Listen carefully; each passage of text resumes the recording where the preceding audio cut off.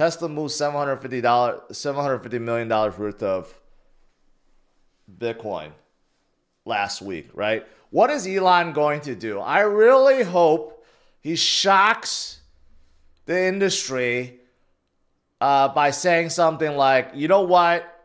We are going to fully embrace Bitcoin, right? We moved those, what we had because of some accounting thing, but now we will be putting all of our money into Bitcoin. Like, I really wish he would say something like that in his call. Maybe he does, right? That's the best outcome. Maybe another outcome is he just says he moved in. That's it. Nothing else happens. The worst case outcome is, of course, he announces that they are selling it all or they sold it all. Well, if they did sell it off, we would see it because it's all on the blockchain. But hopefully that's not the case, right? If Tesla implements a Bitcoin strategy, like a MicroStrategy, like anyone else that have, I think they're going to benefit. If Elon is just using Tesla as a cash cow, that's what he should do, right? He'll benefit from the gains that he'll receive from Bitcoin, from holding Bitcoin, and his stock will skyrocket. So why not do it? Just keep on buying Bitcoin, Elon. That's all he needs to do. All right, outside of a lot of earnings, we have, of course, economic data, existing home sales, jobless claims, manufacturing, durable goods, consumer sentiment. I'm pretty sure all of those are going to come in a little bit either in line with expectations, which is going down, or lower than expectations, which could be good in a way because of the upcoming rate cut that we're going to have. Because consumer sentiment and overall spending, I've talked about this, is going down. Especially, like, you guys know I like cars and I've talked to dealerships and stuff. It's getting bad with cars. You go in dealerships, they're empty. Manufacturers know this too, and their quarterlies are really bad. That's why they're giving like 0% or 1% APR on cars now, right? And I'm assuming it's not just with cars; it's with everything across the board. So I'm going to assume that all these economic data that's going to be coming out going forward, we're going to see maybe lower numbers, but it may not hit quite yet, but maybe next year. We also will have a lot of Fed speakers, Again, we always have a lot of FOMC speakers giving their opinion. Kashkari is always bearish, okay? Very, very bearish, or hawkish, I should say. So whenever he talks, sometimes the market crashes. He's just like super bearish about everything. So I normally just ignore him. And everyone else is in line with what Powell says.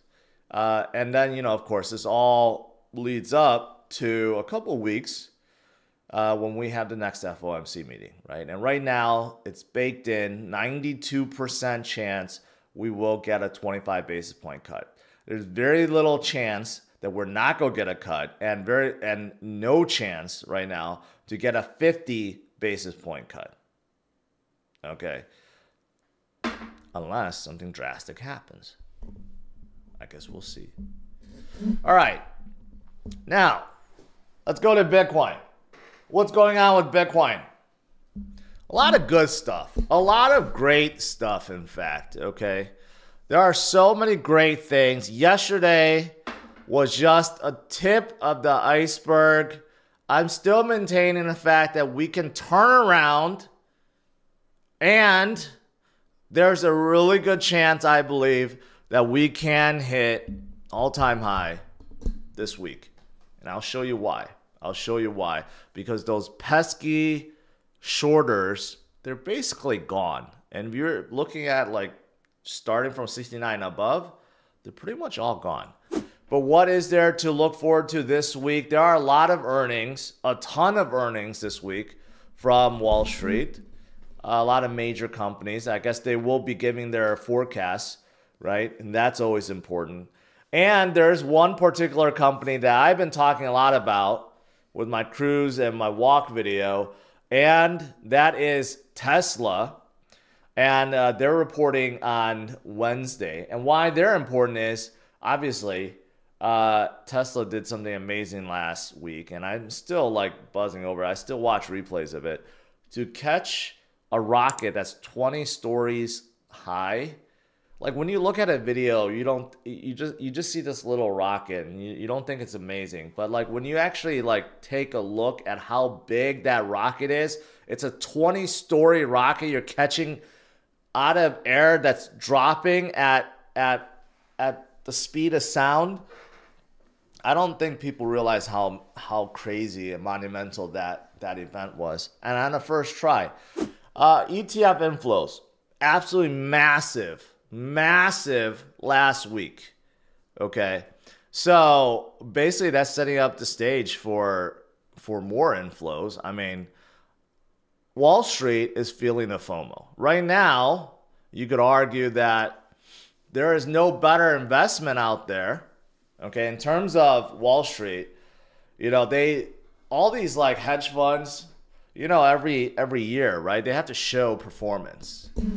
And it's embarrassing when they have to report their annual performance at the end of the year or next year, and they actually underperform versus their peers. And it's more embarrassing if they underperform versus, say, just the S&P 500. And that happens all the time.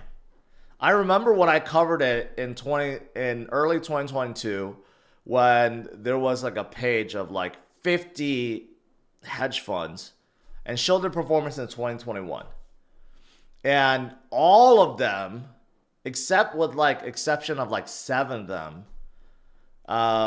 underperform versus S&P 500. So that means if you just bought an ETF that followed S&P 500, you would have outperformed like 90% of the hedge funds out there, which made them look really stupid. And the 6 out of the 7 that outperformed the S&P 500 did not outperform Bitcoin. And only 1 did, only because they bought GME, and that was a mistake. It was just an accident, right? So my point is, had any person just bought Bitcoin, they would have basically outperformed every hedge fund in Wall Street. So why do you need hedge funds? Why do you need to pay anyone to manage your assets when you could just buy Bitcoin and outperform anyone, right? That's how it's always been, and probably will be how it always will be, right? And I think Wall Street is starting to realize that, so they just keep buying more Bitcoin. That's why the Bitcoin strategy has been so dominant. So last week, obviously, if you look, major inflows. Last Friday, 270, and then Thursday, 470, Wednesday, 460, Tuesday, 370, Monday, 555. You get the picture. I mean, we're talking about billions upon billions upon billions. And I think for the remainder of this year, it's not going to be different. You're going to have billions upon billions upon billions upon billions every single week. Because who are the ones that's buying these ETFs? Probably the hedge funds. Probably the hedge funds. And the banks and the companies, everyone that wants to do well, because they understand nothing outperforms Bitcoin. It's the best investment out there. It's the best asset to hold long term too. So I think people are starting to warm up, and it's only going to accelerate. So this is like, you know, a perpetual cycle of buying and driving the price higher, which will drive more buying, and the price goes higher and just keeps on going. It's going to keep on moving. That's it.